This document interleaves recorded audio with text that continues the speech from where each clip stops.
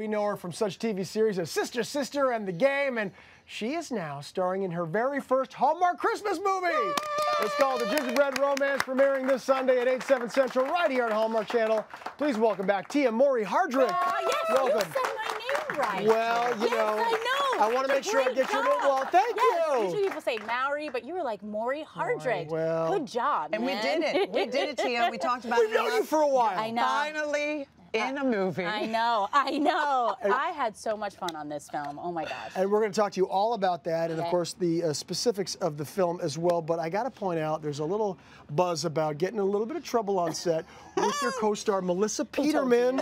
Who told you? You guys were causing a little bit of trouble. Tell us. I mean, in a good way. No, yeah. So Melissa, she's incredible, and she actually did a television show called Baby Daddy with my brother Taj. Yep. I think they ran for like 6 years. They did Yes, over such a 100 great episodes. show. Yeah. Of course, yeah. So they know each other very well. So I feel like I know her. Right. Everyone feels like that. Right? She's one of those people. She is. So we were on set, and we would work really into the morning, like maybe like 3 o'clock in the morning on this film, and we were just laughing through takes. And the director was like, okay, guys, you guys have to like become professionals here. These movies shoot quickly. Like, you got to move quick. I know, and you do. But you also want to have fun, and that's, I mean, that helps so much. And she definitely brought that element and that energy even to the film. She is just so much fun. I love you. Where's the camera? Yeah, I love she's you. I so love you. I love wonderful. you. She's great. Melissa Peterman is really what she's great. It's like she's a cast member of our show too. She stars yeah, all the time. We love her. No, yeah. So in the movie, you play a very successful architect. Yes, I do. And Melissa's character asks you to do something that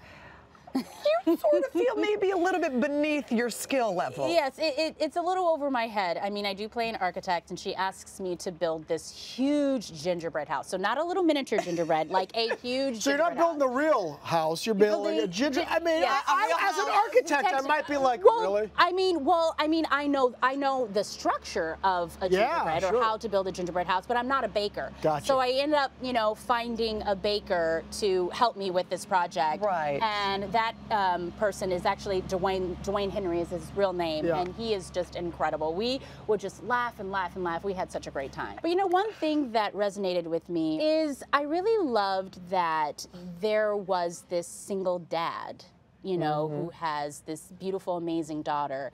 And I feel like all types of family dynamics deserves a great story. Sure. It deserves to be told. It does. I think so too. Yeah, so we got a clip. Yeah. It's where Taylor and Adam are in the kitchen, and they're baking these gingerbread bricks. Okay. But they're kind of butting heads on. Oh gosh. Okay, let's see. Now remember, we don't want bricks. We need thin rectangles of gingerbread, each exactly 3 centimeters wide. Why so thin? Well, remember my design? It calls for thin pieces of gingerbread. I need for my design to be ultra sleek and modern. But that'll make it more likely to crack. Maybe use less butter? And compromise taste and texture? What do you say we stop the backseat baking? Backseat what? Remember our deal in the kitchen? I'm in charge. Yeah, but I'm the... Do you smell smoke?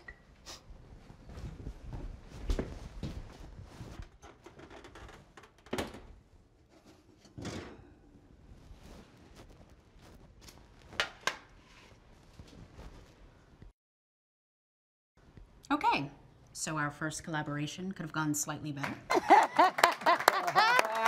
not gonna lie to you, that's happened to me in the kitchen a few times. It's the truth. But hey, listen, the gingerbread house ends up being fantastic. It is absolutely beautiful for sure. You say, walking on set in this film in particular was like kind of walking into Willy Wonka's chocolate Really? I mean, it was mind-blowing, wasn't it? It really was. I mean, we had like life-sized nutcrackers. We had life-sized like candy. We had huge Christmas trees. It was just really cool. But what was even more amazing was there were pies on set. Oh, nice. And the pies were actually real pies. That's a problem. Yeah, I know. I'd be I had to stay professional and not, eat everything. Do you know what? But it was hard. What's really funny about this to me is I know you very well. We've spent a lot of time in the kitchen together. You've come to my house. I've come to her house a couple times. So the truth of the matter is, Tia's I know an amazing baker, an amazing chef, amazing home cook. Yeah. She has great books,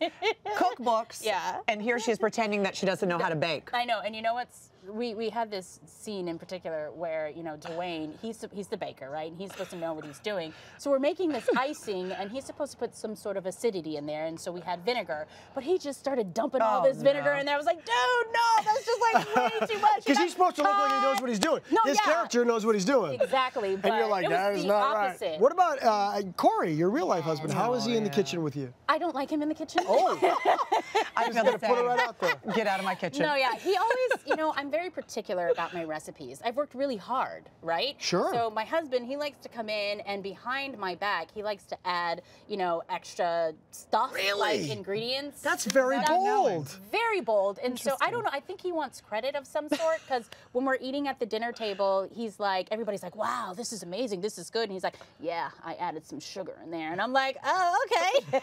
Great, Corey. Well done. I know. I love you, baby. I love you, baby. Just want a little credit, He us makes great husbands. eggs. Let's just say that. You know what I will say? My husband makes great eggs too. Maybe it's a guy thing. Eggs and steak. Yeah. I'm hands down the best. And eggs are easy. I will tell you.